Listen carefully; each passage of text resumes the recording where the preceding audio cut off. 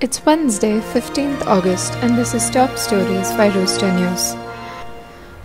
Notwithstanding advisories from the union and state governments against the use of national flags made of plastic, the sale of such items is brisk in wholesale markets across Chennai. Wholesale shops in Broadway, as well as Purasavakkam, have been selling plastic flags to schools and colleges in bulk. A few shopkeepers said that they were unaware of the rule against the use of plastic flags. Last week, the centre urged people not to use national flags made of plastic and asked states and union territories to ensure strict compliance with the flag code. Since plastic flags are not biodegradable, it becomes difficult to dispose them in a way befitting the national flag, the advisory said.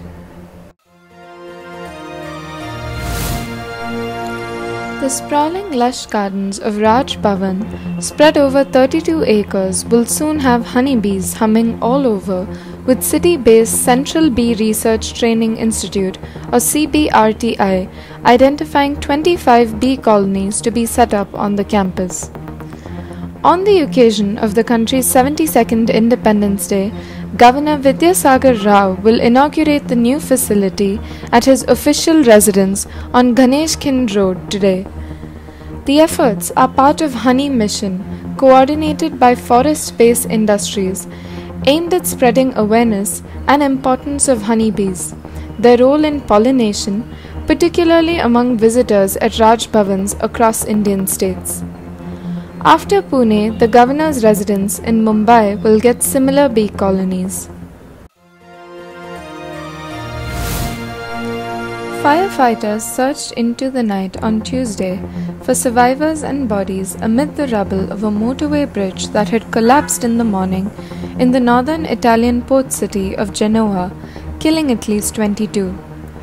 A 50-meter high section of the bridge, including a tower that anchored several supports, crashed down with as many as 35 vehicles driving on it, landing on the roof of two warehouses, plunging huge slabs of reinforced concrete onto train tracks and into a riverbed.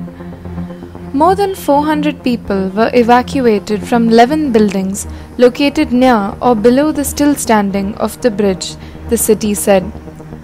The collapse appears not to have killed anyone under the road, but only those who were driving on it, the Civil Protection Agency said earlier. 300 firefighters are working in the wreckage using sniffer dogs to try and locate survivors. 4 people have been pulled alive from the rubble so far.